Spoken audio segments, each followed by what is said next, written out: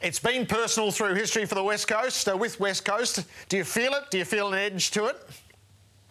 Yeah, I think in my career I probably played them the most in final series. So obviously 2007 I was there. We had some great battles probably between 2010 to 12, and then obviously 2018 with a final over in Perth, and then the grand final, which I've seen that Dom Sheed goal now 101 times thanks to tonight. So, but yeah, looking forward to Saturday night for us. So before we delve, has the West Australian made its way into the compound today?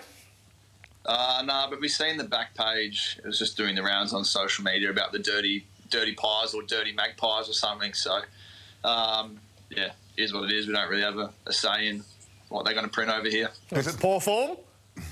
Sorry? Is it poor form? Yeah, I just think for us, we've got more things to worry about than what the press are going to say and how we're viewed over here. We're here to win a game of football. If we're dirty pies and we win a game of football, great. Oh, it's just part of the theatre. I mean, the main show is the performance and the game on the weekend. It's just part of the build-up. Someone said they were dirty and they said, oh, that will make us headline. Take it as a compliment. Pendles, can we go into... We can't ask you too much, except I want to ask you about the mentality. You're in eighth, you're in a knockout final, you're playing West Coast on the road and you're in quarantine. Talking about sort of going away into state in recent years, Collingwood have been able to be pretty successful at that. I would suspect that this preparation would be pretty much the hardest you've faced in your career. What's the mentality of yourself and what's the mentality of the group, Scott?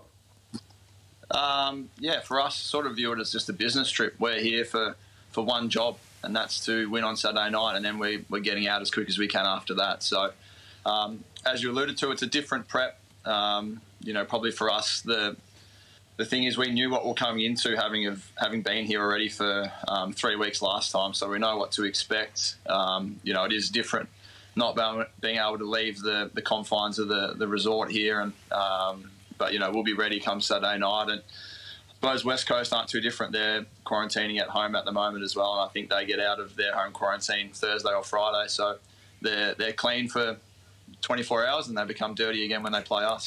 Hey, the mental preparation. You lost last weekend, you consigned to West Coast, we all know that. We get on with our lives, you guys get in a plane, go to your new quarantine area and you start training.